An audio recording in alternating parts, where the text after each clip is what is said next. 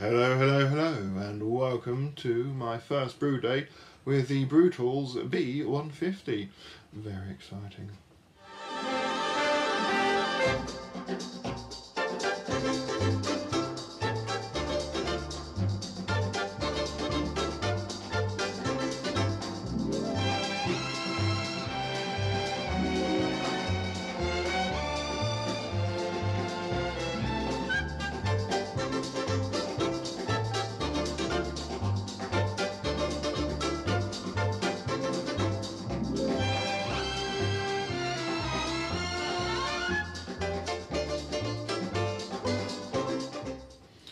So yes, over the last 8 months or so, the brew shed has gone through a hefty refurbishment and upgrade. So literally everything was stripped out of here.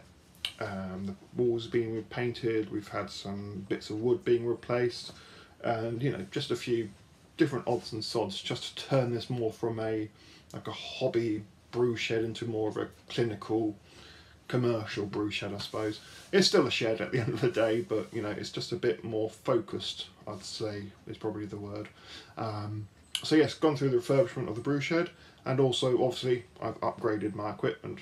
Hello. So yes, I've gone from my 40 litre Hopcat to the Brewtools B150. So yes, I managed to get that through a business grant between Watford Borough Council and the University of Hertfordshire.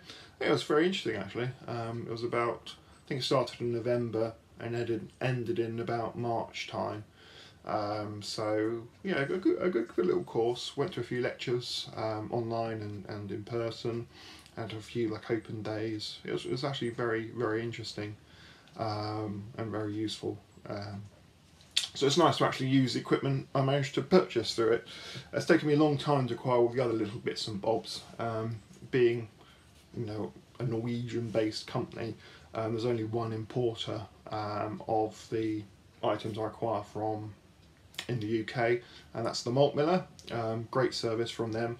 And yes, over the past sort of few months, I've been waiting for one or two of the components to come in stock. And just sort of getting my head around how the machine works, what I need from it, and sort of where to go from there. So it's been a bit longer than I'd hoped, but we're finally there, and it's brew day today. So what am I brewing? I am brewing something simple, which is probably the best way to go on a new system. So it's going to be like a light bitter sort of thing. Doing a 100 litre batch. So not pushing it to its full 150 litre capability. So yeah, just 100 litres. I used the pre-boil function, delayed start function on the brew tool. So the device switched on at about 8 o'clock in the morning, and sort of by the time I was ready to just get down and brew, it was all heated up to temperature. Transferred my sparge water from that into the Hopcat, which is now my HLT. That's about 50 litre to brim, so should be enough for sparging, even on the full brew. I might just have to, only sparge 50 litres and perhaps have more mashed water than I would, but that's that anyway. So yes, there's 85 litres in the Brewtools and about 40 litres in the Hopcat. I've weighed out some of the grain, so I can only fit 13 kilograms of grain into the old 25 litre plastic fermentation buckets. The recipe calls for 18.8 kilograms of Maris Otter, 1.4 kilograms of crystal malt. Then the start of the boil, it will be 160 grams of Fuggles, that's my homegrown Fuggles, and 100 grams of East Kent Goldings, I think. And then the last 10 minutes, I haven't made my mind up yet. It will either be East Kent Goldings, Onikana, Jester, or First Gold. I'm leaning towards First Gold, but I might just have a look through the hop fridge and see what I've got. But yeah, so very simple, not too much hops for such a big machine. What's that? What, 360 grams of hops? 400 nearly. So yeah, not a huge amount.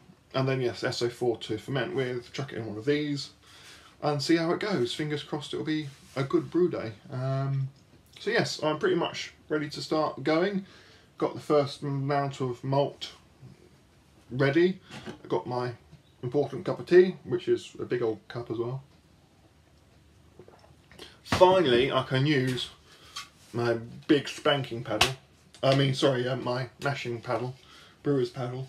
I've had this for years, but it was just too big for my original system, so it's now nice that I can use it for the new brewer because it's just about the right size for a B150. So yes, let's get on with it. Yes, it's very awkward with one hand, but whilst I'm holding onto the camera. But yes, just stirring in the first 13 kilograms of Marisota, and then once this is done and I've got rid of the dough balls, I'll add the next lot of malt. So we've stirred in all of the malt and just started the circulation going. So we've got a 90-minute mash at 68 degrees Celsius.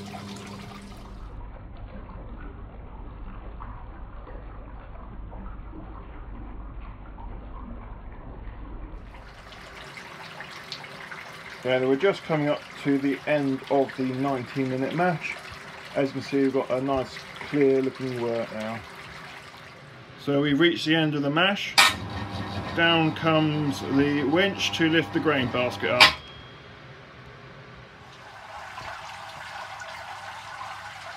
So the winch lift is complete, and we're now just resting on the brew tool legs there. As you can see, we're just draining the wort into the brewing vessel. The sparge water is connected up. So once we've drained, we will start sparging.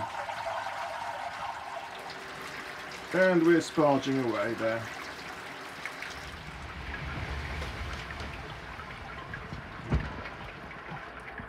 We're trying to reach 116 litres, so only another litre or so to go.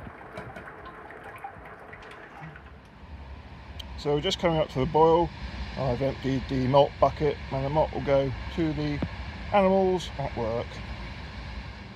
And just fitting the turbinator there, which is sort of like a filter thing. And so we're just reaching the start of the boil.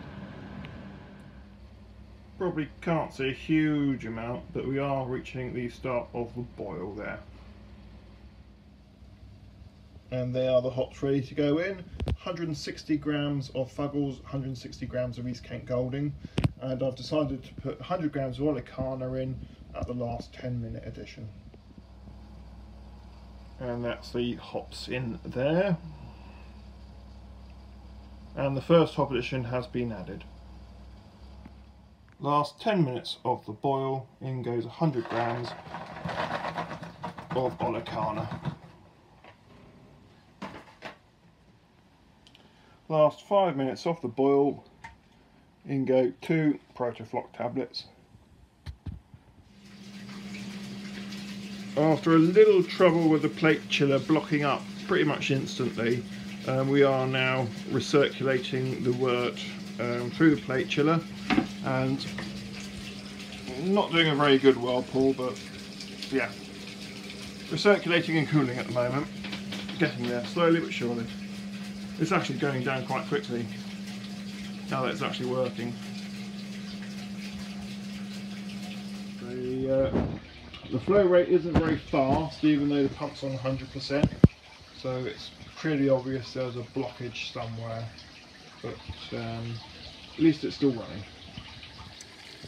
So just taking the hydrometer reading, and it's showing at 1.048. The target was 1.047, so yes, very good going. Lovely colour as well.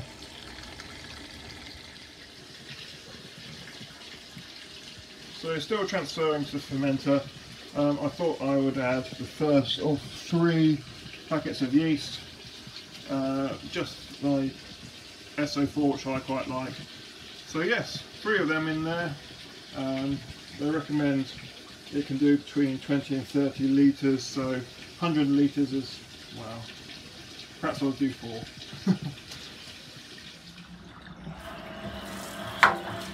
And utilising a rather useful draining hole in the bottom.